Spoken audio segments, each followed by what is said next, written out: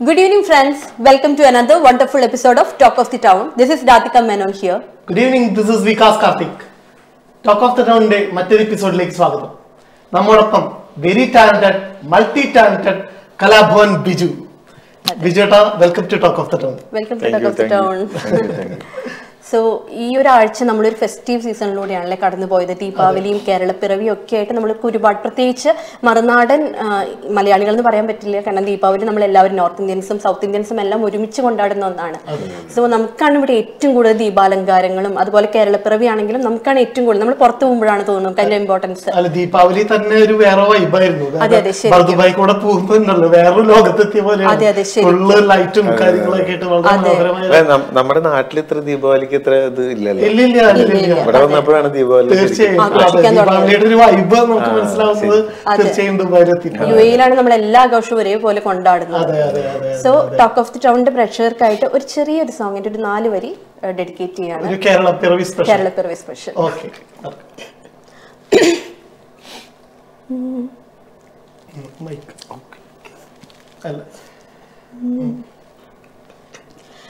സാഹിതീയ പുകിലഗീതം വിവിധ ജാതി മതവംശജ സഹചരി പൊരുന്നായി നവയുഗത്തിൻ പൊൻകതിരുകൾ വിളയിച്ചിടും ഭൂമി ശ്യാമസുന്ദര കിരകിദാര ഭൂമി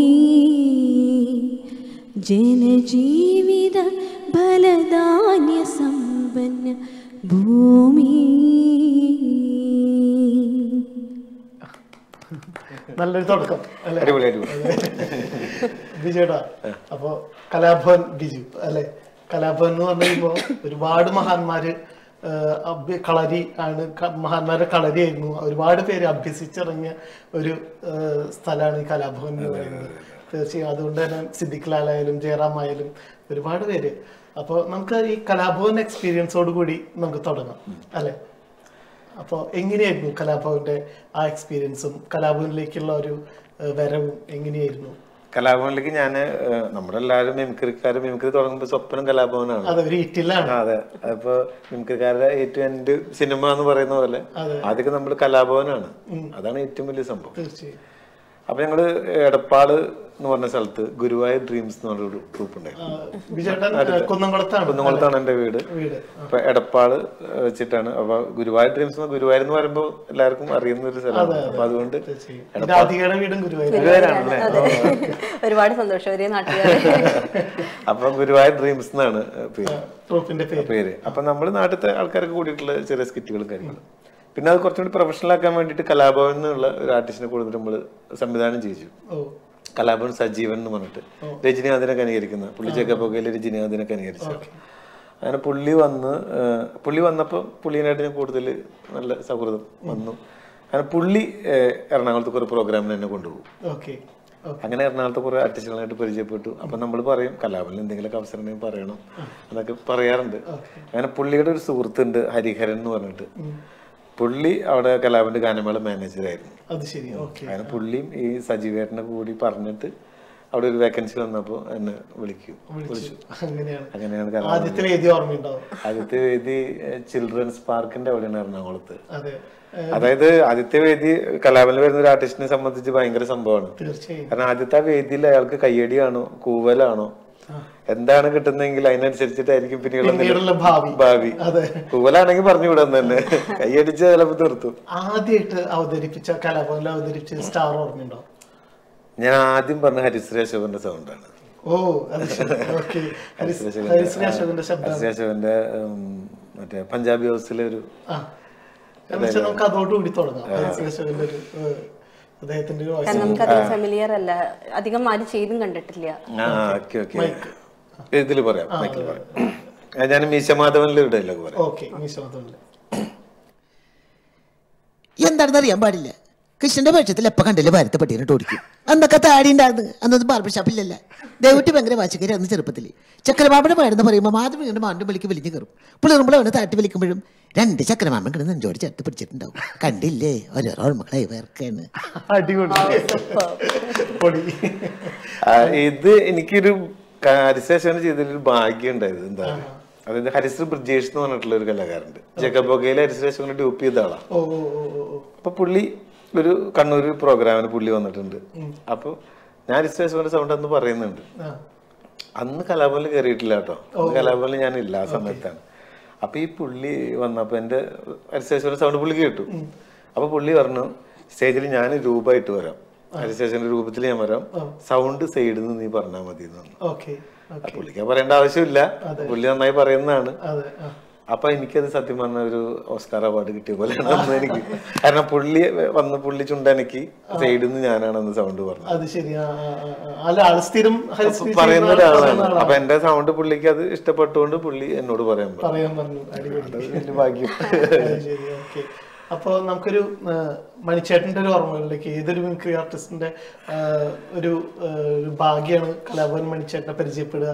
അദ്ദേഹത്തെ അങ്ങനെ ഒരു മണിച്ചേട്ടന്റെ കൂടെ ഈ പറഞ്ഞ പോലെ ഒരുപാട് ഷോസുകൾ ചെയ്തിട്ടുണ്ട്. പക്ഷെ ഭയങ്കര ഒരു കമ്പനി ഉണ്ടായിരുന്നില്ല. കാരണം പുള്ളി വരും, ആ സമയത്ത് വരും പുള്ളി. അപ്പൊ വന്നിട്ട് എന്താടാ സുഖല്ലേ എന്തൊക്കെ ഉണ്ട് പുള്ളി പിന്നെ സ്റ്റേജിൽ കയറും. പുള്ളിയുടെ കഴിഞ്ഞ് പുള്ളി പോവും.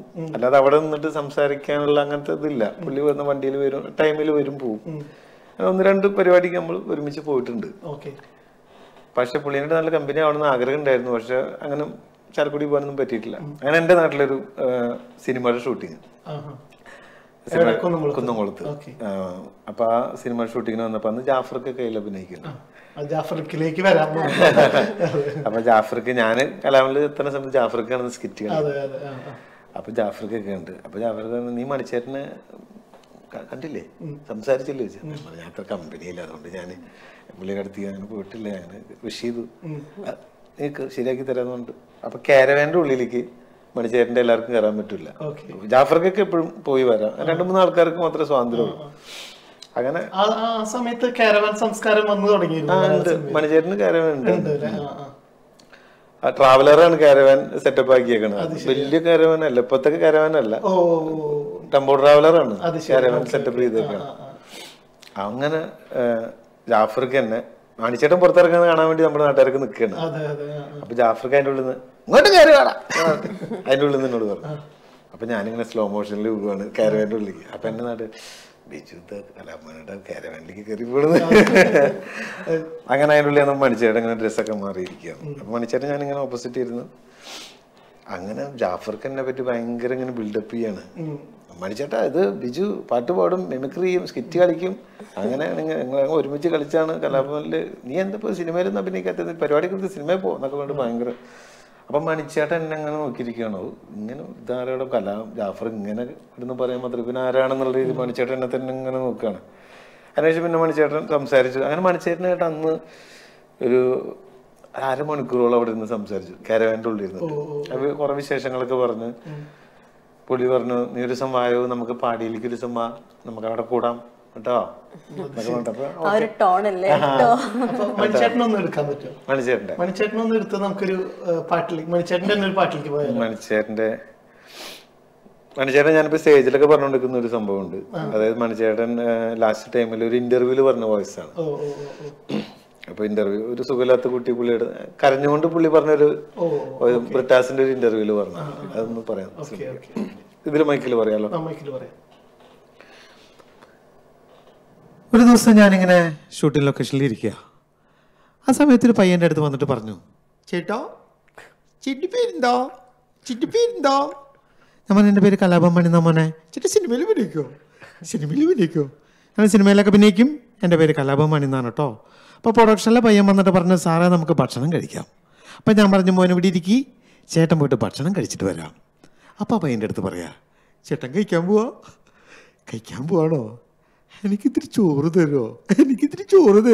ഞാൻ 4 ദിവസമായി ചോറ് വെച്ചിട്ട് എനിക്ക് പറ്റുന്നില്ല, എനിക്ക് അമ്മയില്ല. എനിക്കിങ്ങനത്തെ കാര്യങ്ങളൊക്കെ കേൾക്കുമ്പോൾ ഭയങ്കര വിഷമമാണ്.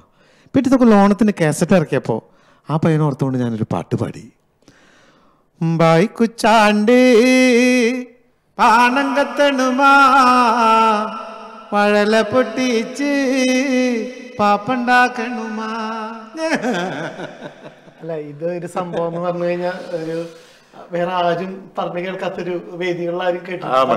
സിനിമ ഡയലോഗ് എല്ലാരും പറയാറ്. അതിലിപ്പോ ഡയലോഗ് പറഞ്ഞപ്പോഴും പെട്ടെന്ന് നമ്മുടെ മനസ്സിലോട്ട് ഓടി വന്നത് കരുമാടിക്കുട്ടനും വാസന്തി ലക്ഷ്മിയും പിന്നെ ഞാനും. അതിലൊക്കെ ഒരു മണിച്ചേട്ടന്റെ ആ ഒരു ഡയലോഗ്സ് ഈ ഒരു പാറ്റേണിലാണല്ലോ പോയിട്ടുള്ളത്. അല്ല, ഈ ഒരു സംഭവം എന്ന് പറഞ്ഞാൽ അദ്ദേഹത്തിന്റെ റിയൽ ലൈഫിൽ ഉണ്ടായിട്ടുള്ള ഒരു സംഭവമാണ്. അതെ അതെ അതെ.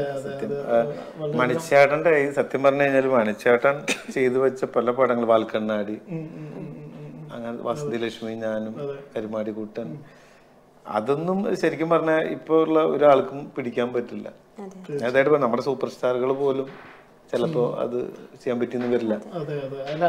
അന്ന് വാസന്തി ലക്ഷ്മിക്ക് സ്റ്റേറ്റ് അവാർഡ് പോലും എക്സ്പെക്ട് ചെയ്തിരുന്നല്ലോ അല്ലെ?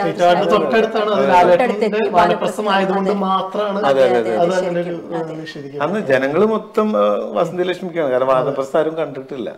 പക്ഷെ അത് അന്ന് എല്ലാരും പറഞ്ഞു മോഹൻലാലിന് എന്തിനു കൊടുത്ത് മണിച്ചിട്ട്.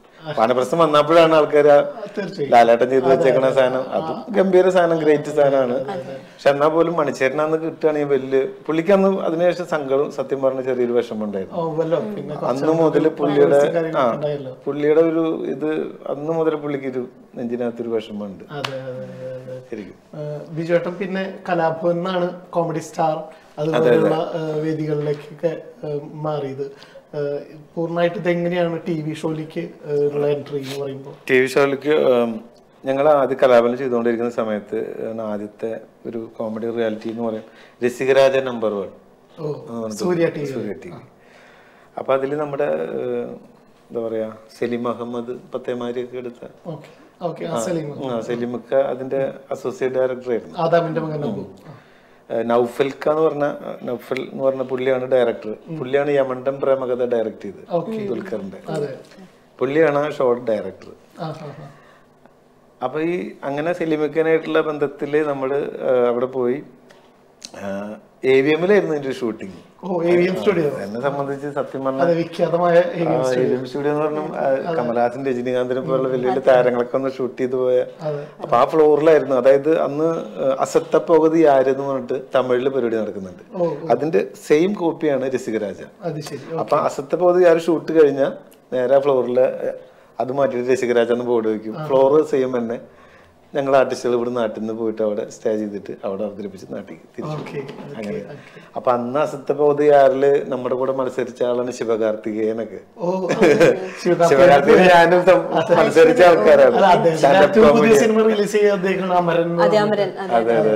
അത് വളരെ സൂപ്പർ ആയിട്ട് തന്നെ പോയിക്കൊണ്ടിരിക്കുന്നു. നല്ല റിവ്യൂസ് അന്ന് പുള്ളിയാണ് തമിഴിലൊക്കെ സ്റ്റാൻഡപ്പ് കോമഡി ചെയ്യുന്നത്. നമ്മുടെ രസികരാജ ഇപ്പൊ നമുക്ക് പറയാം പുള്ളിയായിട്ട് നമ്മൾ മത്സരിച്ചിട്ടുണ്ട്. വിജയേട്ടൻ്റെ പറഞ്ഞു കഴിഞ്ഞാൽ ഏറ്റവും അധികം ട്രേഡ് മാർക്ക് എന്ന് പറഞ്ഞു കഴിഞ്ഞാൽ സംഭവം എനിക്കറിയാലോ, രജനീകാന്ത്. അപ്പൊ നമുക്കൊന്ന് രജനീകാന്തിന് തൽക്കാലം ഇവിടെ ഇരുന്നുകൊണ്ട് നമുക്ക് നിന്നിട്ടുള്ള ഒരു ഇത് നടക്കില്ലല്ലോ. അപ്പൊ ഇത് മയക്കുന്ന പിടിക്കും.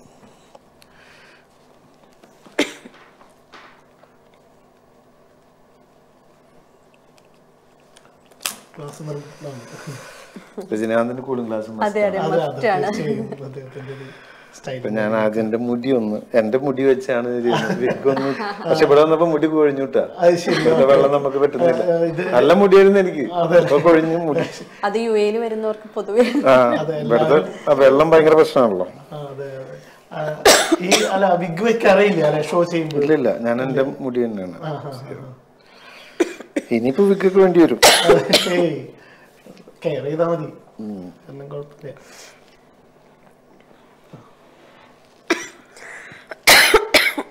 ഓ അടിപൊളി. தான் கிங். நான் வச்சத்தான் ரூல்ஸ். அந்த ரூல்ஸ் இஷ்டத்துக்கு அப்பப்போ மாற்றிக்கிட்டே இருப்பேன். அதை கப்சிப்னு கேட்டு ஃபாலோ பண்ணு. அதை விட்டுட்டு ஏதாவது அடாவளி தர பண்ண நினச்ச உன்னை கண்ட துண்டமாக விட்டு கலைச்சு போட்டிடுவேன். ஹுக்கும் ടൈഗർ കാ ഹുക്കും. അടിപൊളി. എനിക്ക് കേൾക്കാൻ, അതായത് രജനീകാന്തിന്റെ ഹീറോയിസം എന്ന് പറഞ്ഞ സംഭവം അത് ഭാഷയാണ്. പക്ഷെ ഭാഷയുടെ ഞാൻ അധികം പറഞ്ഞിട്ട് ഒരു തടവ ഞാൻ ഭാഷയുടെ സമയത്തൊന്നും ഞാൻ സത്യം പറഞ്ഞ അന്ന് അത്ര ചെയ്യുന്നില്ല.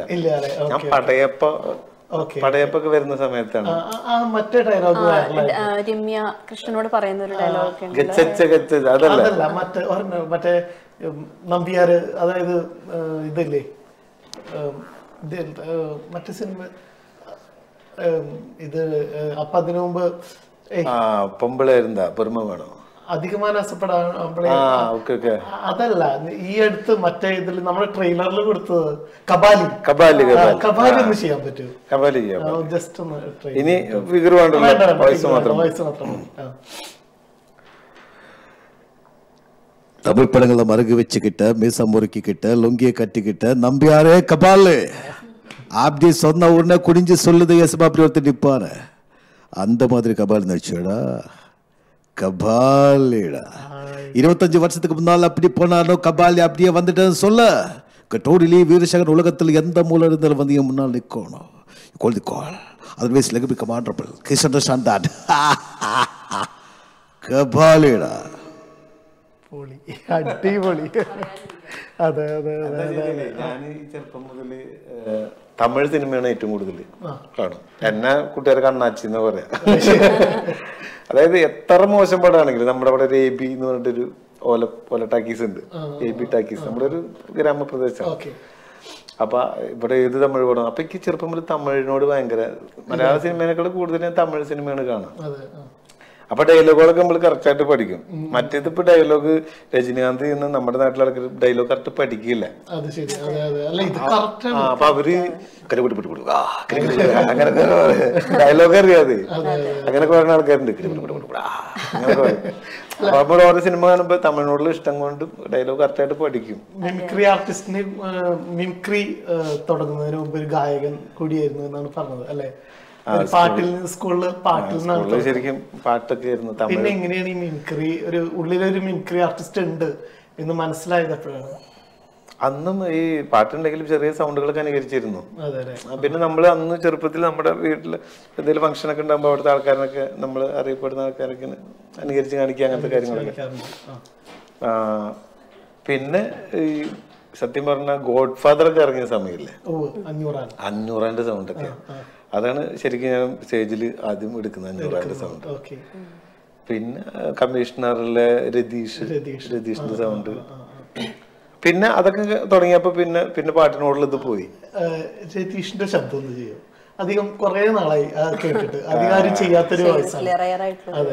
ഞാൻ സത്യം പറഞ്ഞു കഴിഞ്ഞാല് കൊറേ നാളായി പറഞ്ഞിട്ട് ഇപ്പൊ പറയുമ്പോ രതീഷാവോ സതീഷാവോന്ന് അറിയില്ല. പറയാം, കമ്മീഷണറിൽ ഭയങ്കര ഹിറ്റാണല്ലോ, ഒന്ന് പറയാൻ ശ്രമിക്കാം. എനിക്ക് ഒരു ജാമ്യം തരണം.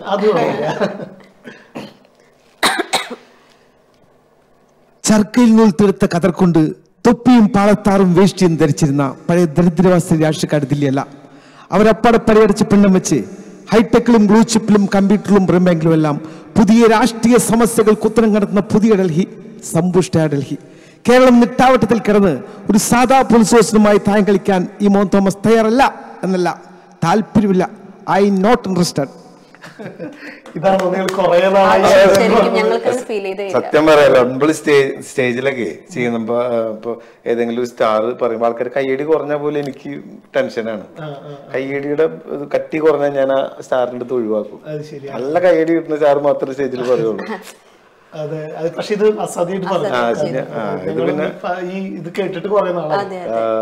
ചേട്ടനിപ്പോ റിയാലിറ്റി ഷോയിലും ഉണ്ടായിരുന്നു, അതുപോലെ തന്നെ കലാഭവനിലും ഉണ്ടായിരുന്നു. പണ്ടത്തെ കാലത്ത് എല്ലാവരും പറയും കലാഭവനിൽ നിന്ന് മൂവിയിലോട്ടുള്ള ഒരു എൻട്രി കുറച്ചും കൂടി ഈസിയാണ്. ഇപ്പൊ മൂവിയിലോട്ടുള്ള ഒരു ഡോർവേ ആണോ ശരിക്കും പറഞ്ഞാൽ നമുക്ക് റിയാലിറ്റി ഷോ? എന്താണ് എക്സ്പീരിയൻസ് തോന്നിയത്? സത്യം പറഞ്ഞപ്പോ മൂവി ഇപ്പൊ പണ്ട് എന്ന് പറഞ്ഞ മിമിക്രിക്കാരാണ് സിനിമയിലേക്ക് വരിക എന്നുള്ള ഒരു കാഴ്ചപ്പാടായിരുന്നു. അതുകൊണ്ടാണ് കലാഭവനില് മിമിക്രി ചെയ്യാനും മിമിക്രി അറിയാത്തവർ പോലും മിമിക്രി ചെയ്യാൻ വേണ്ടി കലാഭവനിൽ പഠിക്കാനൊക്കെ അവിടെ ക്ലാസ്സുകളൊക്കെ സ്ഥിരം കാണുന്നത് മിമിക്രിയും പിന്നെ കലോത്സവത്തിൽ കലാതിലയം കിട്ടിക്കഴിഞ്ഞാൽ അടുത്തടുത്ത് ആക്ട്രസ് ആയിട്ട് അവിടെ കാണും. ഇപ്പൊ പക്ഷെ അതെല്ലാം മാറിപ്പോയല്ലോ. ശരിക്കും ഞാനിപ്പോ കഴിഞ്ഞ ദിവസം പ്രേമൻ സിനിമയുടെ ആർട്ട് ഡയറക്ടറിന്റെ ഒരു സുഹൃത്താണ് ഇന്ദുലാൽ എന്ന് പറഞ്ഞിട്ട്, പുള്ളി സ്റ്റേറ്റ് വിന്നറൊക്കെയാണ്. ഗുരുവായൂർ അടുത്ത് കാവ്യയുടെയാണ് പുള്ളിയുടെ വീട്. അപ്പൊ പുള്ളിയോട് ഞാനിങ്ങനെ എന്തെങ്കിലും ലാലേട്ട എന്തെങ്കിലും സിനിമ എന്തെങ്കിലും ഒക്കെ ഉണ്ടെങ്കിൽ നാട്ടിലുള്ള സമയത്ത് ലാലേട്ടൻ പറയണോട്ട് എന്തെങ്കിലും അവസരമൊക്കെ ഉണ്ടെങ്കിൽ പുള്ളി പറഞ്ഞത് നീ റീൽ ചെയ്യാറുണ്ടെങ്കിൽ 2 റീൽ അല്ലെങ്കിൽ ടിക്ടോക്ക് ചെയ്യാറ്. അന്ന് ടിക്ടോക്ക് ഉണ്ട്, ഇപ്പോഴാണ് ബാൻ ആയത്.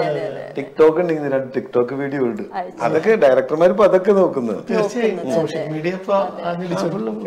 കാരണം ആളുകളുടെ കൂടുതൽ സപ്പോർട്ട് ആർക്കാണോ അവർക്കാണ് ഇപ്പൊ ഏറ്റവും കൂടുതൽ അവസരങ്ങൾ വന്നിരുന്നത്. തീർച്ചയായിട്ടും സോഷ്യൽ മീഡിയ നമ്മളെന്താ പറയാ ഓരോ മണിക്കൂറിലും പുതിയ പുതിയ താരങ്ങൾ ഉണ്ടാക്കിക്കൊണ്ടിരിക്കുകയാണ് അല്ലേ.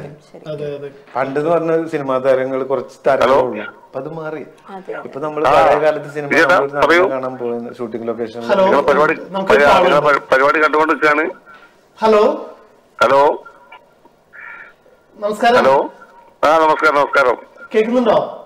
കേൾക്കുന്നുണ്ട്. ഹലോ നിങ്ങളുടെ പരിപാടി നമ്മൾ കണ്ടുകൊണ്ടിരിക്കുകയാണ്. അടിപൊളി പരിപാടിയാണ്. അതിൽ നിങ്ങൾ മറ്റേ ജാഫർ ഇടുക്കിന്റെ ഒന്നുകൂടി ഒന്ന് എടുക്കണം. പേരൊന്ന് പറയൂ. പേര് ബിജു. എവിടെന്നാണ് വിളിക്കുന്നത്? ബിജു, ദുബായ്. എന്റെ പേരും ബിജു. അതെ, ഇവിടെയുള്ള ഗസ്റ്റിന്റെ പേര് നമ്മുടെ ഗസ്റ്റ് ബിജു കലാഭവൻ. അദ്ദേഹത്തിന്റെ അറിഞ്ഞുകൊണ്ടാണ് വിളിക്കുന്നത്. പരിപാടി കാണുന്നതാണ്. ഒരുപാട് സന്തോഷം ബിജു, സന്തോഷം. നിങ്ങളാ മറ്റേ ജാഫർ ഇടുക്കിന്റെ സൗണ്ട് ഒന്നുകൂടി നമുക്ക് എടുക്കണം. വീക്കെൻഡ് ആയിട്ട് എന്താ പരിപാടി? വീക്കെൻഡ് ആയിട്ട് നമുക്ക് വീക്കെൻഡ് അങ്ങനത്തെ പരിപാടികളൊന്നും ഇല്ല. ഡ്യൂട്ടി കഴിഞ്ഞെത്തിയിട്ടേ ഉള്ളൂ. ഇങ്ങനെ മറ്റേ കുളിച്ച് പ്രാർത്ഥിച്ചിരിക്കണോ? സ്ഥിരം നിങ്ങളെ പ്രേക്ഷകനാണ്, നിങ്ങളെ പരിപാടി കണ്ടുകൊടുക്കുന്ന ആളാണ്. ഒരുപാട് സന്തോഷം. ആയിക്കോട്ടെ. നിങ്ങൾക്ക് വേണ്ടി ജാഫർ ഇടുക്കിയുടെ ശബ്ദം ഇമിറ്റേറ്റ് ചെയ്യും. അതെ ഒരുപാട് സന്തോഷം. ശബ്ദം കേട്ടിരുന്നോ? എനിക്ക് അപ്പോ അദ്ദേഹം അതെ ജാഫർക്കയുടെ ഒരു ജാഫർക്ക വളരെ അടുത്ത സുഹൃത്തു കൂടിയാണ് അല്ലെ? സത്യം പറഞ്ഞാൽ ഞാൻ കലാമിൽ ചെല്ലുമ്പോൾ അവിടെ സ്കിറ്റ് കളിക്കുന്ന ജാഫർക്കയാണ്. അപ്പൊ ജാഫർക്കയുടെ അന്ന് ഞാന് സ്കിറ്റൊക്കെ കണ്ട് പഠിച്ച് ജാഫർക്കനെ അനുകരിച്ച് പുള്ളിയുടെ അടുത്ത്. അപ്പൊ പുള്ളി പറഞ്ഞു, നീ എന്നെ അനുകരിക്കണ്ട, അല്ല നടന്മാരെ അനുകരിച്ച് പഠിക്കും. എന്നെ അനുകരിച്ച് പഠിച്ചിട്ട് ഒരു കാര്യമില്ല. ആ പുള്ളി ഇപ്പൊ വലിയ നടനായിട്ട് നിൽക്കുകയാണ്. അപ്പൊ ഞാൻ സ്റ്റേജിൽ പറയാറുണ്ട്, അതെ പുള്ളിക്ക് ഒരുപാട് ക്യാരക്ടറുകളാണ്. പുള്ളി കോമഡി ചെയ്ത സമയത്തൊക്കെ അത്ര ഇതുണ്ടായിരുന്നില്ല. പിന്നീട് മഹേഷിന്റെ പ്രതികാരം പോലത്തെ സിനിമകളൊക്കെ വന്ന നല്ല ക്യാരക്ടർ വേഷം. ഇപ്പൊ മലയാള സിനിമയുടെ നല്ലൊരു നമ്പർ 1 നടനായിട്ട് സത്യം. ഞാൻ ഇടയ്ക്ക് കോണ്ടാക്ട് ചെയ്യാറുണ്ട്, വാട്സാപ്പിൽ മെസ്സേജ് ഒക്കെ അയക്കാറുണ്ട്. അതുപോലെ മണിച്ചേട്ടനെ പരിചയപ്പെടുത്തിയത് ജാഫർക്കയാണ്. സത്യം അന്ന് മണിച്ചേട്ടനെ പരിചയപ്പെടുത്തുന്നത് ജാഫർക്കയാണ്. അപ്പൊ ജാഫർക്കയുടെ ആ ശബ്ദത്തിലേക്ക് ജാഫർക്കയുടെ ഞാന് 8 സുന്ദരികളും ഞാനാണ് അതാദ്യം പറയാം നമുക്ക്. 8 സുന്ദരികളും അതാണ് പുള്ളി സിനിമ നടനാവുന്നതിന് മുന്നേ മിമിക്രിക്കാരെ അനുകരിച്ച ഒരേ ഒരു നടൻ ജാഫർക്കയാണ്. വേറെ ആരെയും അനുകരിച്ചിട്ടില്ല. സിനിമാ താരങ്ങളെ അനുകരിച്ചിട്ടുണ്ട്. പുള്ളി 8 സുന്ദരികൾ എന്നുള്ള പരിപാടി ഹിറ്റായിട്ട് നിൽക്കുന്ന സമയത്ത് എല്ലാ മിമിക്രിക്കാരെ അനുകരിക്കും. ജാഫർ സിംഗ് എന്നായിരുന്നു അതില്. അപ്പൊ അതില് പറയാം. എന്നാത് പഠിച്ചോനെ, എന്നെ ഇവനെ കൈയും കാലും കൂട്ടിക്കെട്ടി എന്നെ ഇവനെ വേണ്ടത്. ഇവനെ ചാക്കി കെട്ടി കായൽ കൊണ്ട് താത്താം. അതേ വേണ്ട, കായൽ കൊണ്ട് താത്തി കഴിഞ്ഞ് വളർന്ന് വളവളാന്ന് കുമ്പളവും. പിന്നെ എന്നെ വേണ്ടേ, ഇവനെ ചാക്കിലാക്കി തൂക്കി വിറ്റ് ചാക്കോച്ചെന്ന് പേരുള്ള വല്ല പാവങ്ങൾക്ക് ചാവടിക്കാനുള്ള കാശം കൂടെ കഴിയവേ. ഓറഞ്ചഞ്ചീരഞ്ച് ഓറഞ്ചോ കുറെ നാളായി പറഞ്ഞു.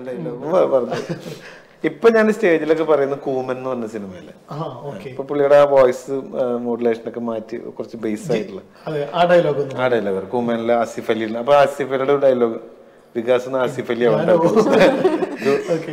രൂപം കൊണ്ടല്ല ശബ്ദം കൊണ്ടായാൽ മതി. കുഴപ്പമില്ല.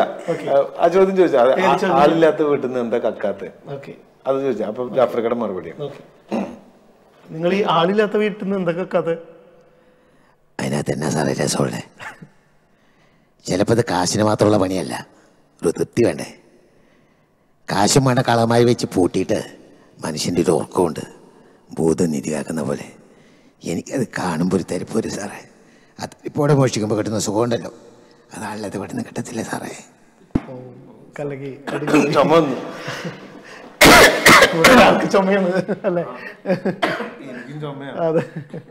ക്ലൈമറ്റ് മാറുന്നുണ്ട്, നല്ല പ്രശ്നമുണ്ട്. നമുക്ക് വിജയേട്ടൻ്റെ ഒരു പാട്ടിലേക്ക് പോവാം. പാട്ട് ഒരു നാടൻ പാട്ടാവും അല്ലേ? നാടൻപാട്ട്. പാലം. ഓക്കെ, അത് പറയാം. അതായത് നമ്മുടെ മണിച്ചേട്ടൻ ഒരുപാട് പാട്ടുകൾ പാടിയിട്ടാണല്ലോ നാടൻപാട്ട് പാടി നമ്മുടെ ഉള്ളിലേക്ക് കയറിയത്. ഒറ്റ പാട്ട് കൊണ്ട് ലോക മലയാളികൾ മൊത്തം അംഗീകരിച്ച ഒരു പാട്ടുകാരാണ് ജിതേഷ് കക്കടിപ്പുറം. പാലം പാലം പാടിയിട്ടുള്ള പുള്ളിയാണ്. കോമഡി ഉത്സവത്തിൽ പുള്ളിയുടെ ഒരൊറ്റ പാട്ട്, അത് ഭയങ്കര നമ്മുടെ ഒരു സുഹൃത്താണ് കേട്ടോ പുള്ളി. അപ്പൊ അത് ഒന്ന് പാടാം. പുള്ളിയുടെ ആത്മാവിന് ശാന്തി നേരുന്നു ജിതേഷ് കക്കടിപ്പുറം.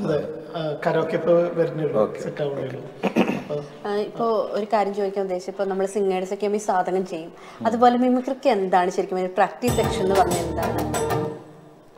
മിമിക്രിക്ക് എങ്ങനെയാണ് ഒരു പ്രാക്ടീസ്? നമ്മൾ ഈ പറഞ്ഞ പോലെ വോയിസ് നമ്മൾ പ്രാക്ടീസ് ചെയ്യും. ഇതിന്റെ ഏറ്റവും വലിയ സംഭവം നമ്മൾ വേറൊരാൾക്ക് പറയുന്നതല്ല, നമ്മൾ സ്വയം നമ്മൾ തന്നെയാണ് നമ്മുടെ ജഡ്ജ്. അത് നമ്മൾ പറയുന്ന നമുക്ക് തന്നെ, എന്റെ ജഡ്ജ് പലരും എങ്ങനെയാണെന്ന് എനിക്കറിയില്ല, എന്റെ ജഡ്ജ് ഞാൻ തന്നെയാണ്. നമ്മൾ പറയുമ്പോ തന്നെ അത് കറക്റ്റ് ആവുന്നുണ്ട്, നമ്മൾ തന്നെ ജഡ്ജ്മെന്റ് ചെയ്യാണ്. അത് കറക്റ്റ് അല്ലെങ്കിൽ നമ്മൾ അത് വിട്ടു, പിന്നെ അത് ചെയ്യൂല. സെൽഫ് ജഡ്ജ്മെന്റ് ആണ് എന്റെ. അപ്പൊ അതിൽ നമുക്ക് കുഴപ്പമില്ലാന്ന് തോന്നി കഴിഞ്ഞാൽ നമ്മള് ചെറിയൊരു വേദിയിൽ അത് പറയും. ആദ്യം ചെറിയ കുറച്ച് ആൾക്കാരിലെ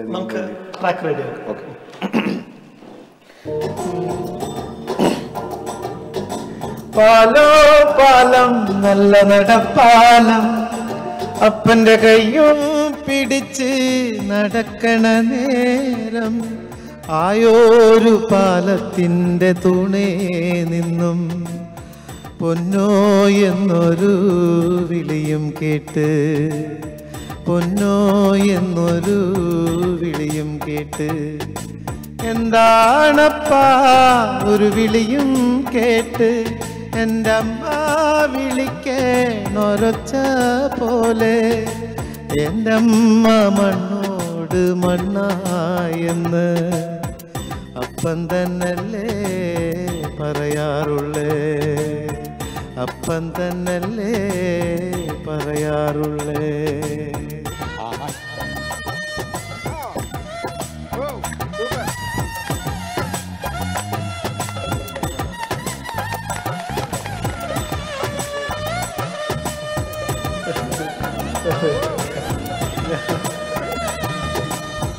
ആയ കഥ കേട്ട് കരയരുതേ പൊന്നോ, ആയ കഥ ഞാന് ചൊല്ലിത്തരാ. ആയ കഥ കേട്ട് കരയരുതേ പൊന്നോ, ആയ കഥ ഞാന് ചൊല്ലിത്തരാ. അന്നൊരു വറുതി മാസം കള്ളക്കറക്കിടകം, തിന്നാനും കുടിക്കാനില്ലാത്ത കാലം, നീയന്ന് നീന്തി നടക്കണ കാലം, അടിവെച്ച് വീണ് കരയണ പ്രായം, വരുതിക്ക് തീർപ്പ് കലിപ്പിച്ചമ്പ്ര, ഉണ്ണീടമ്മേനെ കരുനീറുത്ത, ഉണ്ണീടമ്മേനെ കരുനീറുത്ത.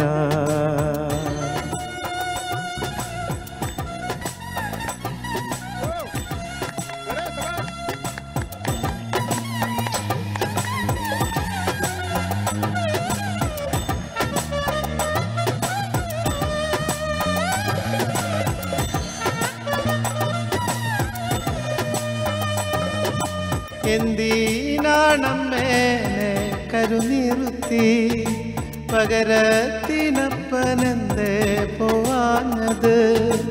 എന്തിനാണമ്മേനെ കരുനിറുത്തി, പകരത്തിനപ്പനെന്തേ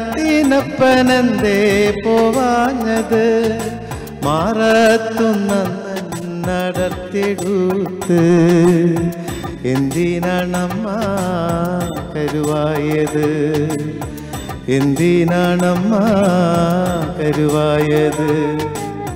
പെണ്ണിന്റെ ചോര വീണാലാത്രേ പാലത്തിൻ തൂണ് ഉറയ്ക്കുള്ളോന്ന്, പെണ്ണിന്റെ ചോര വീണാലാത്രേ പാലത്തിൻ തൂണ് ഉറയ്ക്കുള്ളോന്ന്, തമ്പ്രാന്റെ വാക്കിന് എതിർവാക്കില്ല, എൻ്റെ കിടാത്തുളെ കൊണ്ടും പോയി അൻ്റമ്മ മണ്ണോട് മണ്ണുമായി.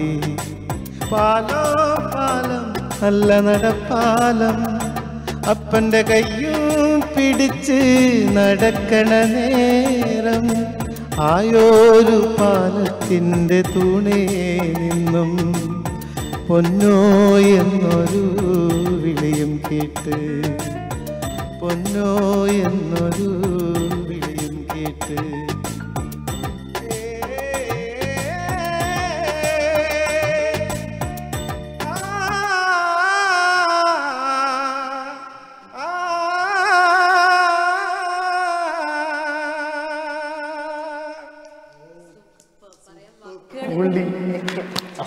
ഭയങ്കരമായിട്ട് ഫീൽ ചെയ്തു നമുക്ക് ആ പാട്ടിൽ ഓരോ വരികൾ കേൾക്കുമ്പോൾ.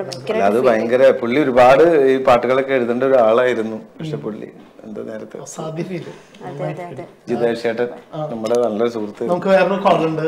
Hello hello hello, welcome to talk of the town. ആരാണ്? Thank you. This is Ami. Ami, എനിക്ക് വോയിസ് കേട്ടപ്പോഴേ മനസ്സിലായി ആമി തന്നെയാണ്. വെറുതെ ചോദിച്ചതാ. ഹലോ വിളി കേട്ടപ്പോലെ മനസ്സിലായി. എന്റെ സൗണ്ട് മാറിയിട്ടുണ്ടല്ലോ, പിന്നെ മനസ്സിലായി. അതെ അതെ അതെ, സൗണ്ട് ഇല്ല, നല്ല ചുമയാണ്, എങ്ങനെയോ ഇരിക്കുകയാണ്. സത്യം അല്ല, ആമിയുടെ ശബ്ദം മാറിയിട്ടുണ്ട്. ആമിയുടെ ശബ്ദമാണെന്നാണ് ആമി പറയുന്നത്. ഓ, പക്ഷെ എനിക്ക് മനസ്സിലായിട്ടോ, കേട്ടപ്പോ എനിക്ക് മനസ്സിലായി. നിങ്ങൾ മനസ്സിലാക്കിയില്ലേ? അല്ല, ആമിയുടെ ശബ്ദം മാറിയിട്ടുണ്ടെങ്കിൽ ആവി പിടിച്ചാ മതി. അയ്യോ, ആമിയുടെ ശബ്ദം മാറിയിട്ടുണ്ടെങ്കിൽ ആവി പിടിച്ചാൽ മതി. പ്രാസം. അയ്യോ, നല്ല പ്രാസം. അതെ, ബിജുണ്ട് നമ്മുടെ ഒപ്പം. ആളിവിടെ തകർക്കൊണ്ടിരിക്കുക. അതല്ലേ, എനിക്ക് മിസ് ചെയ്യുന്നുണ്ട്. തീർച്ചയായും. അപ്പൊ ആമി ഞങ്ങളുടെ ആങ്കറാണ്. ആണല്ലേ? എന്തായാലും ആമിയെ കാണാൻ പറ്റാത്തതിൽ ഒരുപാട് സങ്കടം. പനിയൊക്കെ എങ്ങനെയുണ്ട്? മാറിയോ? പനി മാറ്റിക്കൊണ്ടിരിക്കുന്നു. അതെല്ലേ? മാറിയിട്ടില്ല. അത് ശരി. എന്തായാലും ഈ പനിയുടെ ഇടയിലും ടോക്ക് ഓഫ് ദ ടൗണിലേക്ക് വിളിച്ചതിൽ ഒരുപാട് സന്തോഷം. നമ്മളൊന്നും മറന്നിട്ടില്ല എന്ന് പറഞ്ഞതിൽ ഒരുപാട് സന്തോഷം. അടുത്ത ആഴ്ച നമ്മൾ കൂടി ഉണ്ടാവും. ബിജേട്ടൻ ഏതെങ്കിലും സ്റ്റാർസിനെ ഇമിറ്റേറ്റ് ചെയ്യണമെന്ന് ആഗ്രഹം ഉണ്ടോ വിളിച്ച സ്ഥിതിക്ക്? അങ്ങനെ ചോദിച്ചു കഴിഞ്ഞാൽ എനിക്ക് വേണ്ടിട്ട് ഏതെങ്കിലും ഒരു സ്റ്റാറിനെ ഇമിറ്റേറ്റ് ചെയ്താൽ മതി, എനിക്ക് ഡെഡിക്കേറ്റ് ചെയ്താൽ മതി. സന്തോഷം. ആമിയോട് സംസാരിക്കുന്ന പോലെ ഏതെങ്കിലും സ്റ്റാർസിന് ചെയ്യാൻ പറ്റുമോ? ജാഫറിക്കോ ആരെങ്കിലും ഏതെങ്കിലും സ്റ്റാർ? രജനീകാന്ത് ആമിയോട് സംസാരിക്കുന്ന പോലെ. രജനീകാന്ത് ആമിയോട് ஆமே எப்படி இருக்க? நல்லா இருக்கியா? உடம்பு எப்படி இருக்க? பெண்களுக்கு அடக்க வேணும், ஆத்திரப்படக்கூடாது, அமைதி வேணும், அவசரப்படக்கூடாது, கட்டுப்பட வேணும், இப்படி கத்தக்கூடாது, பயபக்தி வேணும், இப்படி பதாத்திரம் பண்ணக்கூடாது. மொத்தத்தில் பொம்பளையா இருக்கணும்.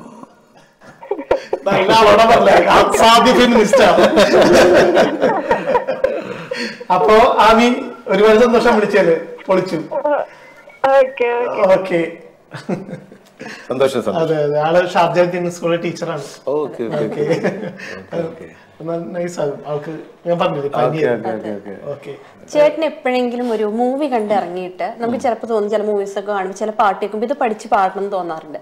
അതുപോലെ ഏതെങ്കിലും ഒരു ക്യാരക്ടർ ഉള്ളിൽ സ്റ്റക്ക് ചെയ്തിട്ട് പിന്നീട് അത് പ്രാക്ടീസ് ചെയ്ത് ഇതെനിക്ക് ചെയ്തേ പറ്റുള്ളൂ തോന്നിയിട്ട് എന്തെങ്കിലും ചെയ്തിട്ടുണ്ടോ? എന്തെങ്കിലും അങ്ങനെ ഒരു എക്സ്പീരിയൻസ് എന്തെങ്കിലും? അങ്ങനത്തെ രജനീകാന്തിന് തന്നെയാണ് നമ്മൾ എല്ലാ മൂവി കണ്ടാലും. എന്നാലും രജനീകാന്തിന്റെ ഏതൊരു ക്യാരക്ടറാണ് എനിക്ക് ചെയ്തപ്പോ ഇത് ഞാൻ ചെയ്യാൻ തീരുമാനിച്ചിട്ടുണ്ട് തോന്നിയിട്ടുള്ളൊരു? എനിക്ക് പടയപ്പ. അത് ഞാൻ ഇപ്പോഴും സ്റ്റേജിൽ എനിക്ക് ഒരു ഫീമെയിലൊക്കെ ആയിട്ട് ഇവിടെ ചെയ്യണമെന്ന് ആഗ്രഹമുണ്ട്. ഞാൻ അടുത്ത രീതിയിൽ ചെയ്യണമെന്നുണ്ട്. അത് രമ്യാകൃഷ്ണനും പുള്ളിയും കൂടിയിട്ടുള്ള ഒരു ഇതുണ്ടല്ലോ, സോങ് എന്നേക്കും പോകാൻ. ആ സീന് അടിപൊളിയാ. അത് ഗംഭീര സീനാണല്ലോ. കലാഭവൻ യുഎയിലെത്തി നിൽക്കുകയാണ്. ലൈഫിൽ ഒരുപാട് സ്ട്രഗിൾസ് ഉണ്ടായിട്ടുണ്ട് അല്ലെ? തീർച്ചയായിട്ടും ഒരുപാട് സ്ട്രഗിൾസ് കാരണമാണല്ലോ ഇവിടെ നിൽക്കുന്നത്. അതുകൊണ്ട് അപ്പൊ ഒരു ആക്സിഡന്റ് ഉണ്ടായിരുന്നു അല്ലെ ലൈഫില്? 2017. ഓക്കെ, അത് ഒരുപാട് വിഷമിപ്പിച്ച സ്ട്രഗിൾ ചെയ്തൊരു എക്സ്പീരിയൻസ്. അന്ന് സത്യം പറഞ്ഞു കഴിഞ്ഞാല് മക്കളുണ്ടായിരുന്നു. എനിക്ക് ട്വിൻസ് ആണ്, ഇരട്ട കുട്ടികളാണ്, പെൺകുട്ടികളാണ്. വൈഷ്ണവൈക. ഓക്കെ. രണ്ടുപേർക്കും ടോക്ക് ഓഫ് വൈഫിന്റെ പേര് ജിത എന്നാണ്. അപ്പൊ നമ്മളൊരു എന്താ പറയാ, സത്യം പറഞ്ഞ ദൈവത്തിന് അനുഗ്രഹം തിരിച്ചു വന്നു. കണ്ടെയ്നർ ലോറിയും മാരുതികാരും തമ്മിൽ ഇടിച്ചാൽ എങ്ങനെ ഉണ്ടാവും? അപ്പൊ ഞാൻ സത്യം പറഞ്ഞാൽ മരിച്ചു എന്നായിരുന്നു ആദ്യം. നമ്മുടെ ഗ്രൂപ്പുകളിലൊക്കെ പോയി കലാപം ബിജു മരണപ്പെട്ടു എന്ന് പറഞ്ഞിട്ടാണ് എല്ലാ ഗ്രൂപ്പിലേക്കും പോയത്. പിന്നെ നമ്മൾ രക്ഷപ്പെട്ടു വന്നു. അപ്പൊ ഒരുപാട് ആൾക്കാർ നമ്മുടെ സംഘടനയാണെങ്കിലും മിമിക്രി ആർട്ടിസ്റ്റ് സംഘടന ഉണ്ടല്ലോ, അവരും എല്ലാവരും സഹായിച്ചു. 2 ലക്ഷം രൂപയോളം ചെലവായി. അപ്പൊ ഇത് ഫേസ്ബുക്കിലൊക്കെ നമ്മുടെ കുറെ സുഹൃത്തുക്കൾ കിട്ടുന്നുണ്ടായിരുന്നു ഫോട്ടോ ആക്സിഡന്റ് പറ്റി കിടക്കുന്നൊക്കെ. അപ്പൊ എന്നെ ഒരാള്, പിന്നെ ഞാൻ ആശുപത്രിയിൽ നിന്ന് വന്നു. പിന്നെ നടക്കാൻ ചെറിയ ബുദ്ധിമുട്ടുണ്ടായിരുന്നു. ഇവിടെ സ്റ്റിച്ചൊക്കെ ഉണ്ടായിരുന്നു, 12 സ്റ്റിച്ച്, തല പൊളിഞ്ഞിട്ടുണ്ടായിരുന്നു, ലിഗ്മെന്റ് പ്രോബ്ലം ഉണ്ടായിരുന്നു. അപ്പൊ നടക്കാം, പക്ഷെ തൊണ്ടയ്ക്ക് ഒന്നും കുഴപ്പമില്ല, മുഖത്തിന് വലിയ പ്രശ്നങ്ങളൊന്നുമില്ല. അപ്പൊ എനിക്ക് പരിപാടി ഇനി ചെയ്യാലോ എന്നുള്ളൊരു കോൺഫിഡൻസിൽ ഞാൻ അങ്ങനെ നിൽക്കുക. കാല് റെഡി ആയി കഴിഞ്ഞാൽ നടക്കാൻ ശരിയായി കഴിഞ്ഞപ്പോ അപ്പൊ അമേരിക്കയിലുള്ളൊരു ഒരാള് എനിക്കൊരു കോള് വരികയാണ്.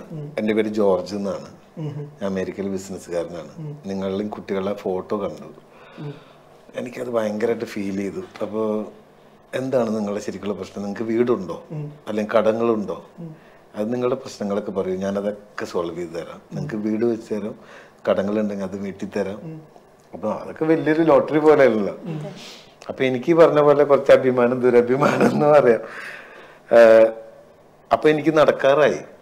അപ്പൊ ഞാനും പുള്ളിയുടെ അടുത്ത് പറഞ്ഞു, ചേട്ടാ ഞാനിപ്പോ എനിക്ക് എന്റെ സൗണ്ടിന് കുഴപ്പമില്ല, ഇതുകൊണ്ട് ജീവിക്കുന്ന ആളാണല്ലോ, അപ്പൊ നടക്കാറുമായി. പിന്നെ പ്രോഗ്രാമിന് പോവാം. അപ്പൊ ചേട്ടൻ അവിടെ പ്രോഗ്രാം വല്ലതും ഉണ്ടെങ്കിൽ, അമേരിക്കയിലൊക്കെ പ്രോഗ്രാം ഉണ്ടെങ്കിൽ നമ്മളൊക്കെ ഒന്ന് വിളിക്കാം, അല്ലാതെ ചേട്ടന്റെ സഹായം ഇപ്പൊ എനിക്ക് വേണ്ട. കാരണം സന്തോഷം, ചേട്ടൻ പറഞ്ഞാല് സന്തോഷം. അപ്പൊ എന്നെക്കാളും അവശതയിൽ കിടക്കുന്ന ആൾക്കാരുണ്ടാവുമല്ലോ, അപ്പൊ ആ ചേട്ടന്റെ സഹായം അവരിലേക്ക് എത്തട്ടെ എന്നൊക്കെ ഞാൻ പറഞ്ഞു. അപ്പൊ തന്നെ പുള്ളി കട്ട് ചെയ്ത് പോയി. കാരണം പുള്ളീനെ ഉപദേശിക്കുകയാണല്ലോ നമ്മള്. പുള്ളിക്ക് അപ്പൊ നമുക്ക് പെട്ടെന്നൊരു തോന്നലാണല്ലോ, പുള്ളിക്ക് പെട്ടെന്ന് തോന്നി എന്നെ സഹായിക്കണം തോന്നി.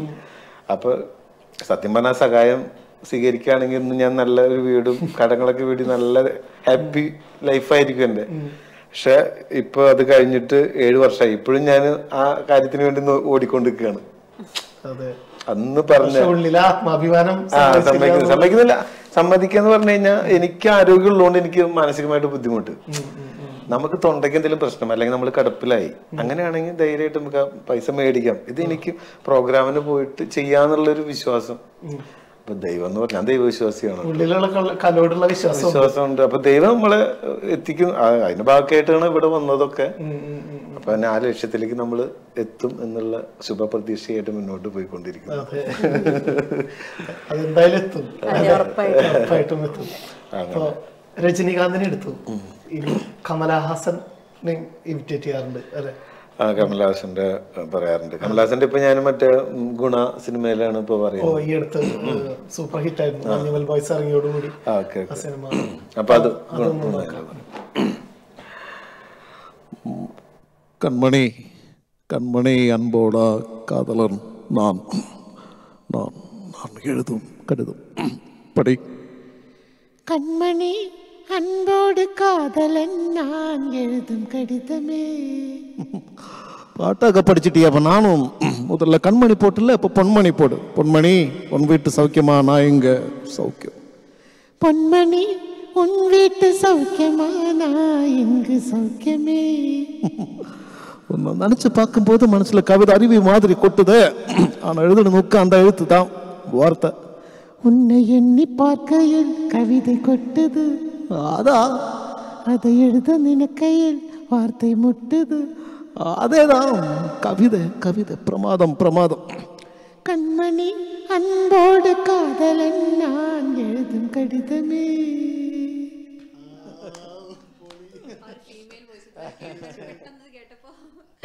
അല്ല, വിജയേട്ടന്റെ വേറൊരു മെയിൻ സംഭവമാണ്, അതിലേക്ക് വരാൻ നോക്ക്.